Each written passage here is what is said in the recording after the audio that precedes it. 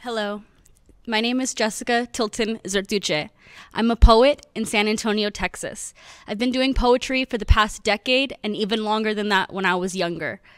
I love poetry and I think it's so important for us as a community to continue the legacy of doing poetry, especially in the youth, because it gives us the opportunity to create our own truth by taking elements of truth from the world and mosaic them together and create our own beautiful work of art that we can share with the world.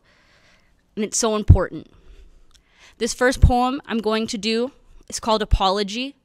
This is an apology for the generations who will come after me.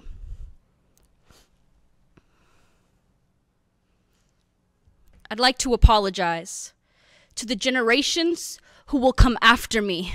I'm sorry for the lack of attention this world will bring to the intricate details that compose your individuality.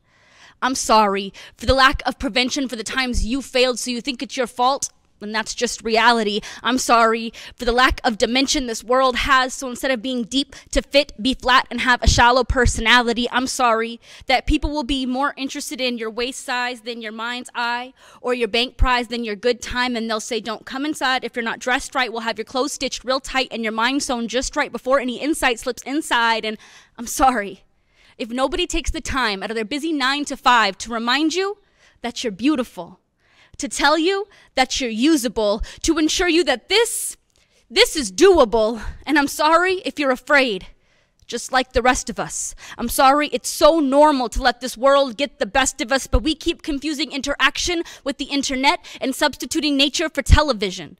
To know the truth about religion, you will have to be enlightened, and I'm sorry that's a service that this world is not providing. You're growing up when hip-hop is dead and rock and roll is long gone, so you listen to crap when the radio turns on. And I'm sorry that you'll probably eat more McDonald's than you will vegetables and spend more time at Walmart than you will with your real father.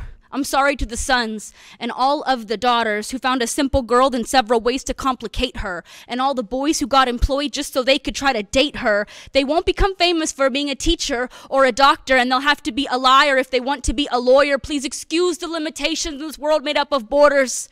I'm sorry that we all live in boxes and pay taxes, and we're constantly working towards tomorrow's happinesses. I'm sorry we live in a world being ruled by a piece of paper. But you can't do nothing without that piece of paper, man, and I'm sorry that no one will give you a plan or hold your hand, and girls learn to shake their butt before they learn how to stand up for themselves. And men are too concerned about money and wealth to give you any help, so one day you'll probably put your dreams on the shelf and throw your hopes in a closet. But listen to me before you close that door and lock it. You're beautiful. You're funny.